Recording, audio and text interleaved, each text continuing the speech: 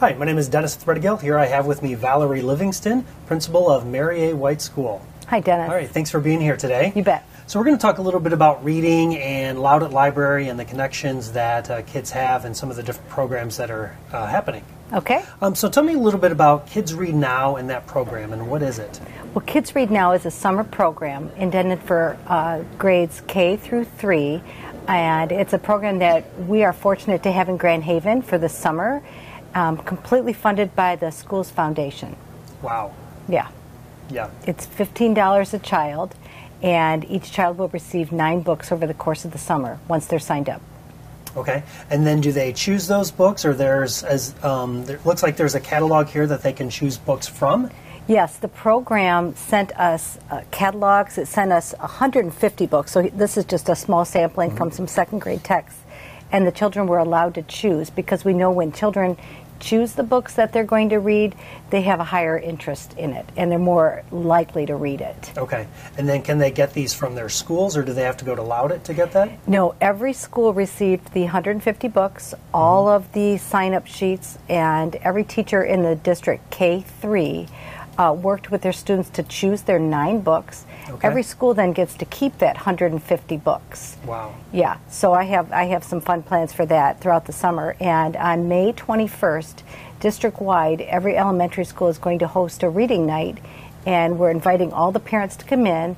The children will receive their first 3 books in a baggie that looks sort of like this. Okay. And it'll have their books in there. It'll have some other goodies. I think there's a wristband, a pen, and some other little trinkets that the children will get. And we're going to teach the parents then how to report a book. So they'll receive the first 3 books that night, and then throughout the summer, they'll receive the rest of them. And all they have to do is make sure their child reads the book, and then on the inside of every book, there's a little discovery sheet with some prompts, a couple questions.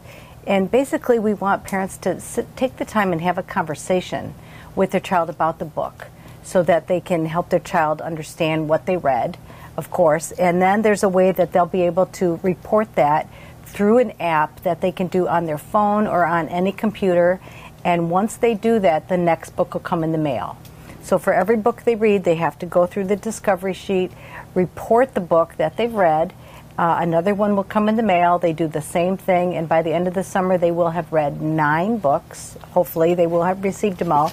And then there will be probably at every school some type of celebration. Sure. And lots of prizes similar to this little guy. Yeah. So why is it so important that our kids are continuing to read throughout the summer?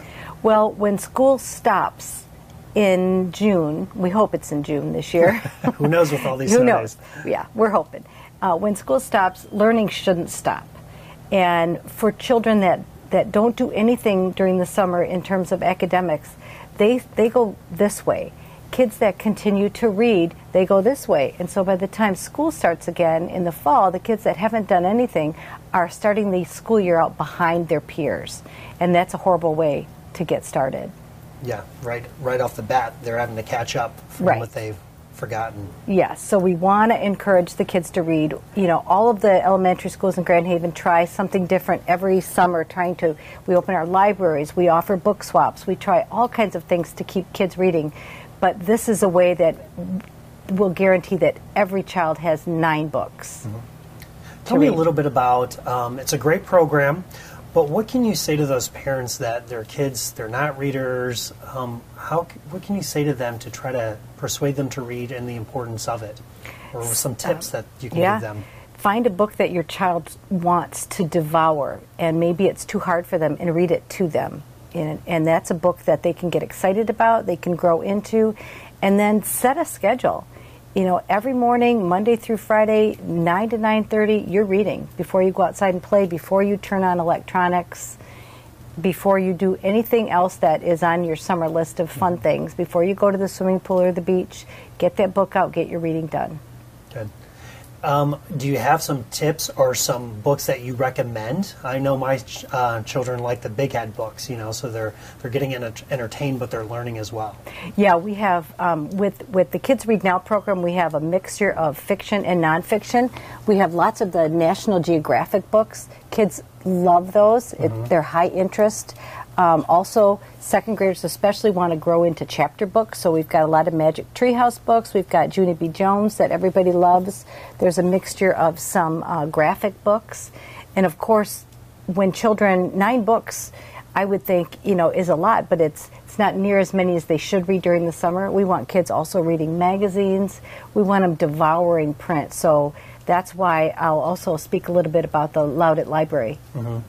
So that leads us to our next segment is tell us about the Loutit Library and how they're helping with this program. Yeah, the Loutit District Library offered summer programs for families every summer. There's always programs for adults to read in book clubs, and the summer programs have lots of great prizes and incentives for children to get involved and feel that they're part of, trying to meet a challenge, and they can win some prizes. And at the library, the kids can check out magazines, they can check out graphic novels, they can check out nonfiction, fiction, they can check out movies, they can check out tapes. There's so a lot there. of choice. There's a lot more choice. Yeah. Good. And how can they just go to the library's website? They can go to the library's website. They can go to the library. It's a great place to visit during the summertime. I do it myself, a few times a week, and I get as many books as I can fit in my bag. And when my kids were growing up, I'd say you can get as many books as you are old. And so we'd come home with 6 to 10 to 12 books, and feast on those for a couple weeks. Good. And there's so much help there. So if you have questions or you're looking for, a certain topic, there's always people there that can help them find the books that they need. That's right. And also, as I said in these books, the Kids Read Now books, the kids have to report the book in order to get their next book. So if there's a parent out there that doesn't have access to the internet at home, they don't have a smartphone, they can go to the Loutit District Library and someone there will help them report their book. Very interesting. Mm-hmm. Well, we're out of time, but thank you very much for being here today and telling us about the program and everything that the library is doing for our kids as well as our elementary schools. It's super exciting. Summer's right around the corner. I know. It's getting warm. Yeah, thanks. Thank you for watching Community Connect. We'll see you next time.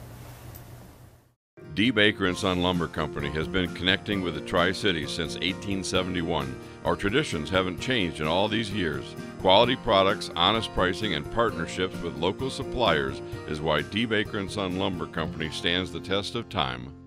Dreaming of buying a home? Your local Lakeshore lending team, Envoy Mortgage, is ready to assist you. Call Casey or William at 616-303-0728. Love your home, love your loan.